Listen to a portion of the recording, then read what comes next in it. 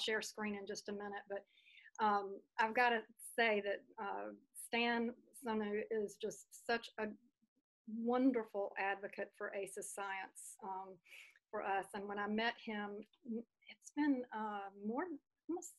almost 3 years ago when we first started working on this group. And a great passion of mine was to get the ACES curriculum into medical schools, and it is happening. And it was already happening, but now it's happening in a more formal way, and hopefully more broadly, because we've got this incredible social media platform tool to use. And so I'm going to take a look at the chat, and if y'all will, this is a new chat, I guess. We have our own chat.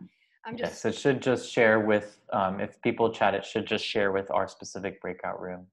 Good deal. Okay. And you're welcome to use all the functionality of the Zoom room as well. If you need people to, use their microphones, that's okay too. Okay, great. Well, I'm wondering if in the chat, the people who are already members of an ACES initiative can let me know if they're already members of an ACES initiative, and the people who are not, just kind of raise your hand, because I'm just interested in seeing how far we've spread. I want us to be everywhere. So at any rate, but I'm going to tell you a little bit about ACES Connection while we're looking at all of this. So what we are is a social networking site, and we are about creating a much better normal. And ACES science, I believe, is truly the nexus of what is happening in the world today between poverty, racism, inequity, COVID-19, the political strife in which we are, and trauma, I think, is at the root of all of it, and is where we can see how using this science to make our case and take it to policy can really make a huge difference. So we ask you, this is my invitation to invite you to join ACES Connection. It's free, and you can help us create a much better normal.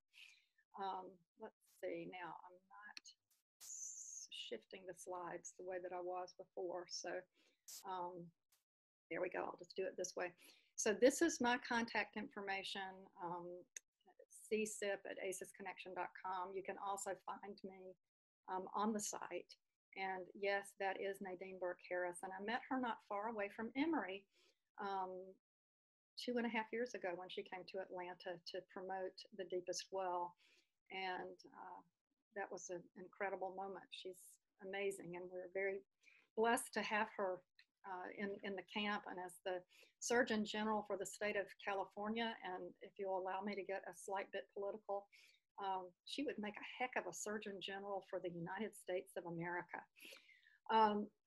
Now, I know because you guys are aware of ACES science, but we say in ACES science that the 5 areas we'd like to see covered: the epidemiology, of course, the impact on the brain, the impact on the body, looking at the epigenetics, which is what we just heard about from Dr. Carter in part, and then the resilience that the body and brain can heal with healthy relationships, healthy organizations, healthy systems, and healthy communities. And healthy systems, y'all are rolling, the medical school students here and are rolling into a system that the system needs to be healed as well, as Dr. Carter just shared with us. We talk about the 3 realms of ACEs. It used to just be the pair of ACEs, but now we know that it is, what is happening in the home environment, what is happening in the community, and then what is happening in the environment with climate change, with much more intense weather, and now, of course, with the pandemic is another big factor. So ACES Connection supports communities to accelerate the use of ACES science to solve our most intractable problems. And how we do that is we are a community of communities bringing people together on a grassroots level.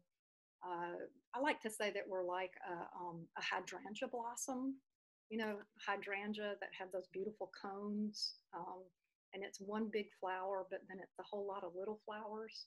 We are a community of community blossoms among a blossom, and we are all about each community sharing their best practices based on ACES science, and these communities learning from each other, which is very exciting. We are going to connect you with support.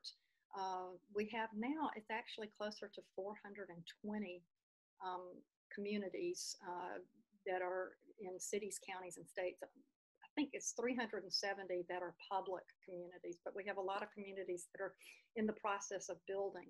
There are 34,000 cities, states, counties, 34,000 cities and counties in the United States. So we are not anywhere near the tipping point yet, but you know, y'all can help us do that. We connect you with information. These are just some of the articles that have been wonderful to share with in the medical community. Gosh, what a great story that is. But we also have a weekly roundup and a daily digest that go out. We have a deep resources center, and then we have an Ask the Community feature, which allows you to ask the 47,000 plus members of ACES Connection about something. And I've got one I want to ask about, and I'm going to do it soon. It's about what has been the incidence of increased complaints about gut health, because you know, our guts are our second brains, and yes, the developing brain is affected by toxic stress, but I think the developing gut is as well. And I myself, with a very high ACE score, am living proof, because this pandemic has really taken me back to some root cause stress. So we support the ever expanding community by educating people about ACES science, engaging people in the movement, and connecting people. You know, Stan and I connected with people in California when we wanted desperately to get a medical ACES education and medical schools group started. We connected with people in Texas. Then we connected with people in actually in Oklahoma who had already been working on the same project, and suddenly we're infusing ACES science into, I'm not sure how many medical schools are involved in that community now. It's a community that I help, so I need to ask, but the ACES in medical school public community for students and professors, I think we've got about 240 members in it now. I'll take you to that in just a minute, but look to ACES Connection as being your Library of Congress, your Wikipedia, your Facebook, and your Twitter of ACES science. We've got resources and news digests and webinars. Oh my goodness, we have done almost 55 webinars, the ACES Connection staff, since the pandemic started, because we wanted to show what a better normal could look like. Because this opportunity, this pause that we're in right now, if we don't leverage it to change things, to make systemic change, we have wasted an incredible opportunity, I believe. We also have maps that will show you where other members of ACES Connection are, how we're doing in legislation all over the United States. I'll show you those in a minute. And then the stories, because it's the stories of the people who have experienced ACEs, the people who are working to help people heal from ACEs, that touch people's hearts and minds. And we know that when you can engage hearts and minds at the same time, that's when we learn and get engaged and inspired and want to do some things. So our Resources Center takes you through ACES science, the multiple ACES surveys. When I first learned about ACES science, there were the 10 questions. Now there are many, many different surveys, and actually we say that anything that causes toxic stress is an adverse childhood experience. lots of handouts. I need to find a really good handout for patients to take to their doctors, to explain to their doctors about ACEs science. Policy and legislation, sector specific. There's Spanish language tools and handouts there, training modules, a whole lot more. We, as I said, have many webinars. I mentioned in the chat with Dr. Carter's presentation about resources for resilience. There's another training called the Community Resiliency Model that, gosh, I wish we could take it into hospitals and medical schools and all over, because it helps people re-regulate when we are, you know, trapped in our lizard brains and we're not able to access our prefrontal cortex. The tools and the tips in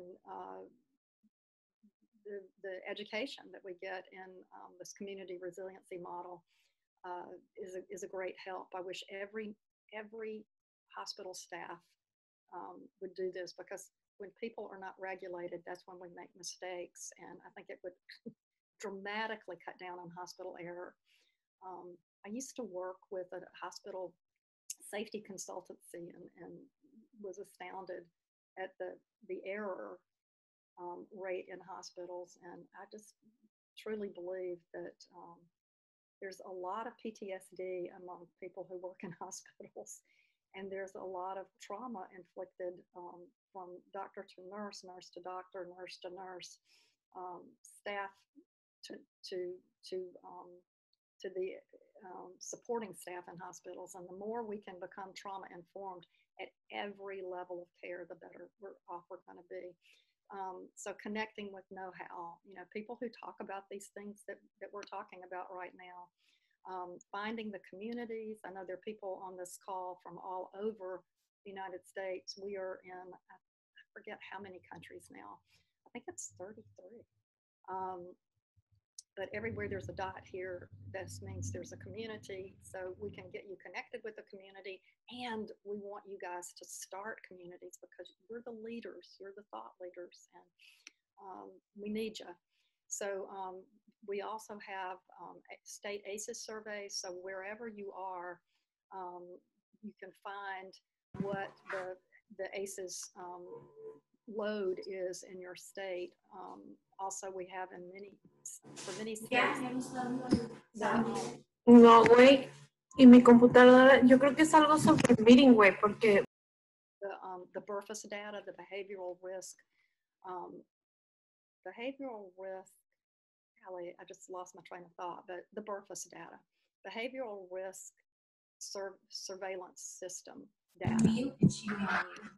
And then also ACEs-related legislation. And I know that, you know, you're in medical school information, but seriously, when a doctor goes and gets involved, or a nurse, or somebody who is a frontline worker in seeing the impact that ACEs have on people's health, y'all can have a huge impact on changing policy to become trauma-informed.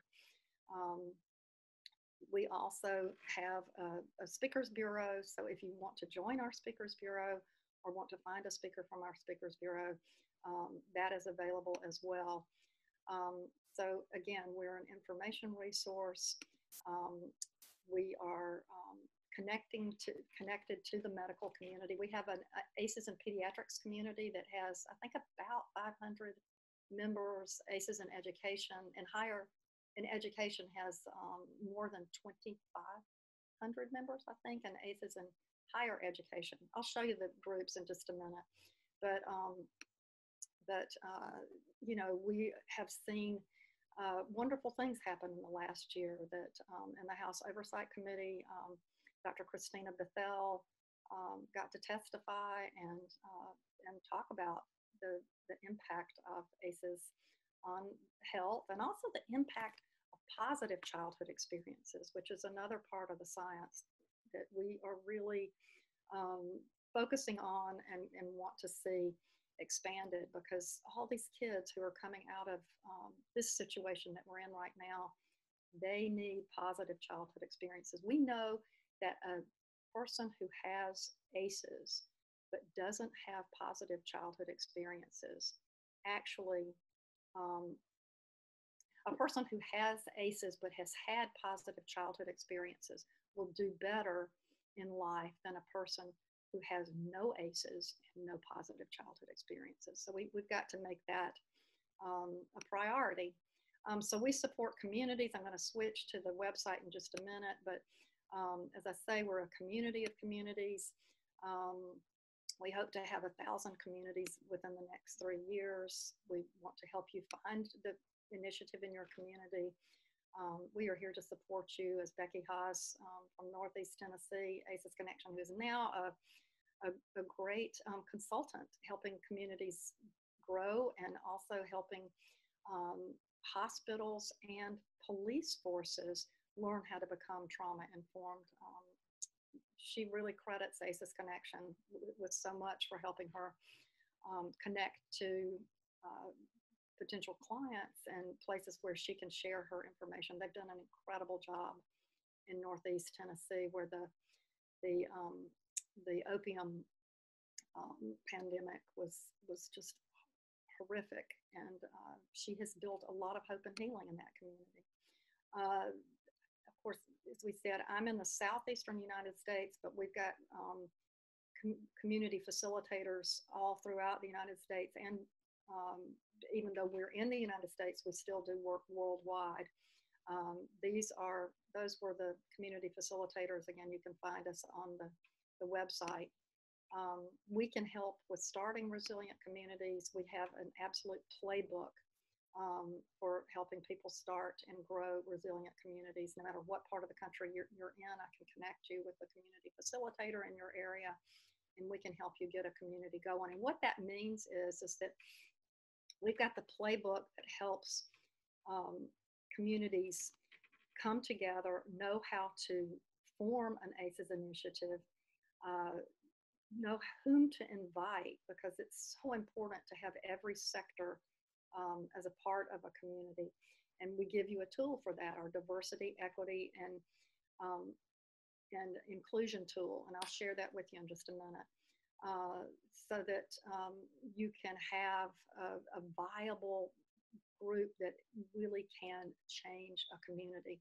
A community can see the attendance rate of students go up, the graduation rates go up, the crime rate go down, especially violent crimes in a trauma-informed community.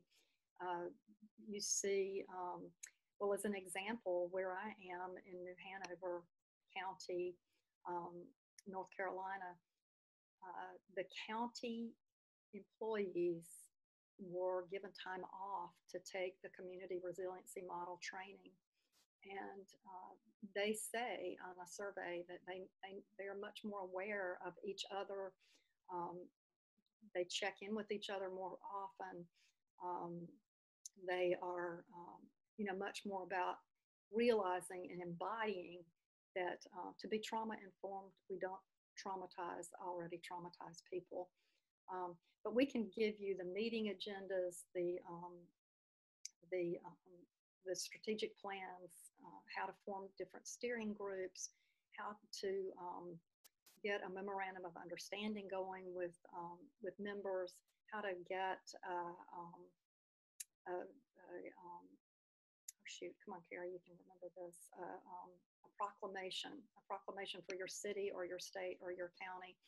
But again, we know that when you start resilient communities, you want to include everybody at the table, because if everybody's not at the table, nobody's at the table. But at the same time, we say that you got to go with who you have. So if you've got 5 people and from 5 different sectors, or even if they're not from 5 different sectors, and by sectors, I mean a sector is the faith-based community, law enforcement, healthcare, mental health, education, businesses, the LGBTQ community.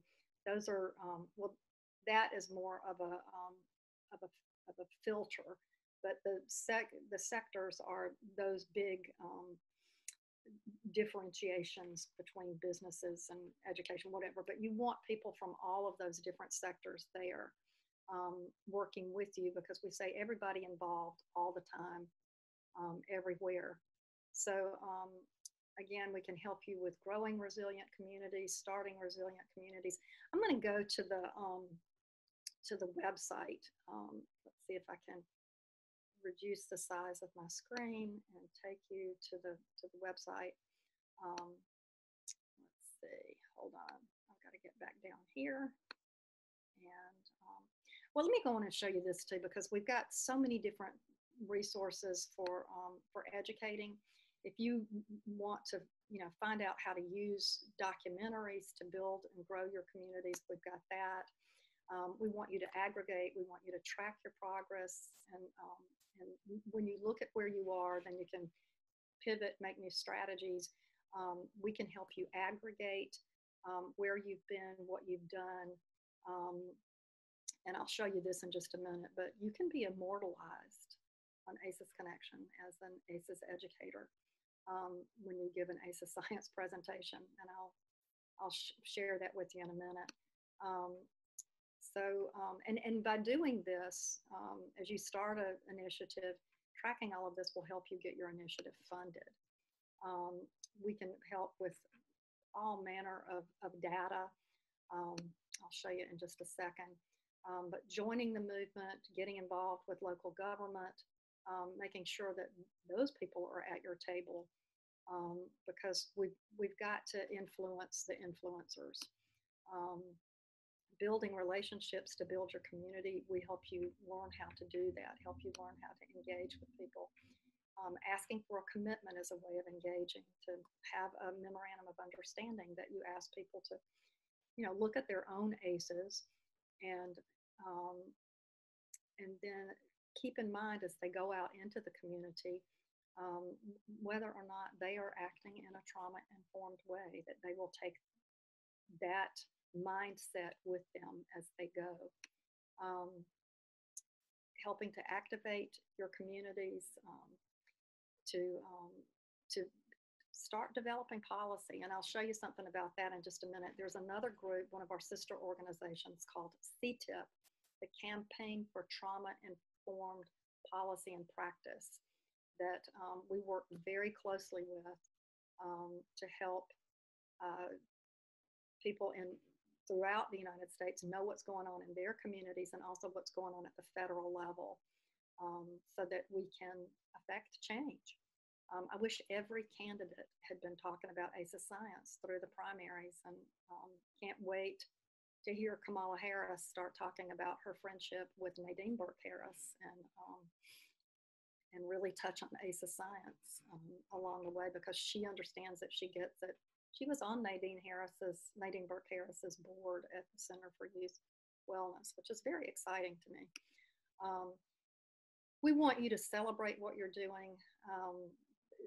Barat knows I really urged him to get the information out, and he wanted to get it out about today on ACES Connection, so we could clone it and get it out, so that the medical schools community would know about this. And I hope that there's going to be some great follow-up story from this weekend's workshops and conference, so that next year you'll have a built-in audience. So we want you to recognize and celebrate your successes, make it fun, and we'll eventually share more about the cooperative of communities that we're starting, that has a resilience tracker, so that communities can see where they are as they move toward becoming a trauma-informed community. We know ACES Science is a social justice issue. Parents need to know. We know that when a woman who is pregnant learns about ACES Science, that she is more likely to not have postpartum depression, and she is less likely to abuse her child. And so the more that people know about this, I think that the fairer, more equitable and just society we'll have. Because when people get that being overtly or even a microaggression racist act is damaging someone for life, potentially. So we are so much about helping people, communities, move from blame and shame and punishment to understanding, nurturing, and healing. And because that's where the real healing happens. To be empathetic and compassionate, and seek first to understand. We want people to know that they weren't born bad, that they aren't responsible for what happened to them when they were children, that we all coped the best we could. If being hyper aroused was how we could cope to make sure that we were conscious of the hand that was coming at us, you know, that when we get to a safer place to not have to be that way, you know, helps us get to rest and digest and be healthier, happier people. So we know that, you know, what we did as children that kept us alive, we don't have to do as adults, and that we can change. And I know I'm a living proof of that. So we've got a lot of resources. This slide presentation will be available for you. I'm going to thank you. I'm going to find my other screen if I can. I'm going to stop sharing for just a minute so that then I can go back to the Chrome. As you're pulling that up, I just want to really thank you for do. that excellent talk. I think ACES Connection is a really, really incredibly valuable resource for all of us. It's already established to create networking opportunities between professionals of all different you know, groups to connect and work on projects together, communicate. I get excellent articles every day in my inbox from different communities I'm a part of. And like Ms. Carey said, you know, a conference like this was able to be publicized on ACES Connection to a variety of different people, and lots of amazing resources. So I strongly suggest all of you, you know, create a free account and start perusing the website. I know a couple of people said in the chat, someone said, what an incredible wealth of resources. I can't wait to dig into the site. And Dr. Sonu said, ACES Connection is the go-to site community for upcoming events, research projects related to ACEs and trauma-informed care. Please consider joining if you haven't done so already to stay connected. So thank you so much, and please continue to show us. I think you're gonna maybe take us on a walkthrough of the website. And if people have questions, can they post in the chat or ask you those questions? Absolutely, I welcome those questions, and you can even call on them, and they can ask me as we go. But I'm going to start out. You can see my screen, yes? Yes. Okay, great. You see all the cajillion tabs I have open. We're going to start out on the home screen of ACES Connection, and this is what the website looks like. It's not really pretty right this minute because there's this post that has this, well, I don't know, I love white space, so it is beautiful. There you go. But we're about preventing ACEs, healing trauma, building resilience, and it is a movement. And when you join ACES Connection, which is free, you are joining the movement. The site consists of this main blog that runs down the center of the page. It is always changing because anybody who's a member of ACES Connection can post to ACES Connection. We want to have an open platform. Members are vetted because when you sign up, we do check your email address to make sure you're a legit person, because we also want this to be a very safe place for people to come and write, share, learn. So that's the main blog down the center of the page, but down below the blog is the Ask the Community. And this is where, if you have a research project you're working on, or just want to know what what people are talking about with regard to whatever. Are you are you a runner passionate about ending gender-based discrimination? 41 people have seen this since Allison posted it about 4 days ago. And we have the economic impact of ACEs, whatever you want to look for, or whatever you want to find out, if you just post it here, the chances are it's going to be seen. 198 views of establishing trauma expertise for testimony in child welfare cases. This is my buddy Caitlin Levine in New Orleans, and she's looking for this information, and she's had 3 people reply to her about that. So that's another aspect of, or another feature of the website that's been incredibly valuable to people. I helped a grad student at Florida A&M. She was actually studying the health of African American women, but I helped her get her blog posts done, put her posts in the Ask the Community. She got, and then it plugged her into the network of people that I know on ACES Connection. I also do the social media for ACES, some of the social media for ACES Connection. So I posted it on LinkedIn and on Twitter and Facebook, and she had almost 500 responses to her survey looking for information about African American women and increased likelihood of high blood pressure, heart disease, kidney disease, stroke, and anyway, looking for that information. So so the other parts of the homepage, again, this is where you can post.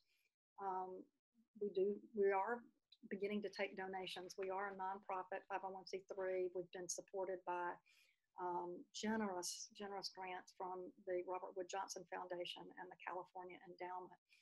But we are looking for other funding sources. We just got a grant from Blue Shield of California, and we're grateful for that. But we are about to start encouraging some donations. This is where you come when you want to join. We have widgets on the side of the page, which I didn't know what a widget was until I came to work here. But in March, we started collecting anti-racism resources, and you can go to this resource, and we have been absolutely committed to keeping this updated. And this is a go-to for racial trauma, historical trauma, and healing resources. As we get more information, there's that beautiful graphic that was in Dr. Carter's presentation. Anyway, as we see new things come online, we add them into the correct category of the this widget. So I urge you to plow through here. This is an incredible model right here, the interactive layers of trauma and healing from the Rise Center in California. Institutional racism and the social work profession, a call to action. Actually, Dr. Carter's presentation would be a wonderful presentation to add to this. So I'm hoping that there'll be a write-up about that and we can share that. So I invite you to look through this resource, and because that was just one category from this: police brutality and reform, anti-racism work, talking to kids about race and racism, and then our being community resources. I think we probably could add something about health disparity. I'm not sure where that is in here, but it probably is in here. But it would make sense to have something about health disparity, because that is certainly what we are witnessing now, the impact of health disparity. Then also COVID-19, when it hit, we immediately got this widget put together. Okay, so I've got 5 more minutes with the trauma-informed education system. So we've got 5 more minutes here, Bharat. Yep, correct? that's correct. And then we'll be moving back to the main room. Okay, I'll plow through this quickly. So this is where you can find all manner of COVID-19 resources. All of our webinars are here. Blog directory, growing resilient communities, how to get in touch with us. I'm going to show you this just really quickly because it's pretty dang cool. Is we, as I said, we're a community of communities. You can look through here. Once you're a member, you can join any of the communities that are here. The ones that could be of great interest to you guys, I think, would be ACES Connection for Birth Workers, ACES in Early Childhood if you're a pediatrician. We do have ACES in Maternal Health, which there's lots of representation about the African American disparity in deaths. ACES in medical schools, ACES in nursing science, ACES in pediatrics. I just invite you to plow through here and see where you want to plug in, but also to jump into your geographic community, because that's where the people are on the ground and doing the work, building the community. So let's see, have we had any engagement with groups in law enforcement? Yes, we have. And I know you mentioned engaging individuals for a responsive representative group, but have departments been responsive? Yes, interestingly, Paul, I did a Better Normal with Becky Hives, and the woman who is the executive director of the Association of Police Chiefs in the state of Tennessee. But Becky does work all over the country, and we are going to be doing the CTIP call, the Campaign for Trauma-Informed Practices and Policies. The CTIP call on October the 21st, Becky is going to be doing a presentation on working with police departments to help them become more trauma-informed. And the best thing that can happen for that is read My Grandmother's Hands by Resmond Menachem. And if we could get every police officer in the country to read that book, it would be so much help. Let's see what else. Thank you, Shannon, for acknowledging all the resources. It's deep and wide and broad. And you can go on here. You could spend 2 years on here and never get to all of it. So I just invite you to do that. And yeah, we should definitely explore how race-based trauma adds to the adverse childhood experiences of youth and ways to heal and prevent. And we do look at that, and we do have on staff, in fact, and a whole series of wonderful YouTube. You can find them on YouTube. If you go to the ACES Connection channel on YouTube, my colleague Ingrid Cochran, who teaches at college in Nashville, it's one of the most popular webinars that we've done. Is she talks about let's see, ACES Connection, Better Normals. I'll find it and share it, but we have had many webinars on racial trauma and how to be anti-racist. Yeah, she's had 706 views in 3 months, but I invite you to check these out. But I hear you about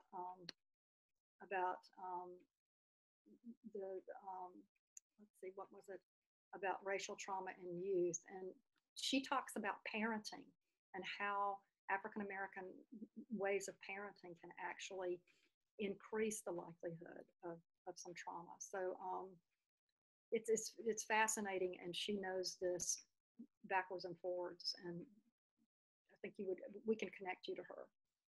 So are we finished? I don't want to keep talking if we're... Yeah, no worries. Actually, we'll get a notification when they want us to come back to the main room. Oh, it looks like it's happening now. So just the last wrap up. Thank you so much, Ms. Sipp, for sharing your time with us. How can people contact you if they want to get in touch with you? I'm putting my email right here. Sipp at acesconnection.com or 404-408-9566 is my cell phone number. Feel free to text me. I'd love to help you find your community. I'd love to help you start a community. Y'all are the leaders, the doers, the healers, the creators of health, and we have got to start measuring our success as a nation by the health and happiness of our people, as opposed to what our economics looks like. and y'all are the people who can change this. And I love you for being here. Thank you so Thank you. much. Thank you, Stan. We'll see you back in the main room. Okie doke. Bye-bye. Your first breakout session, which was trauma-informed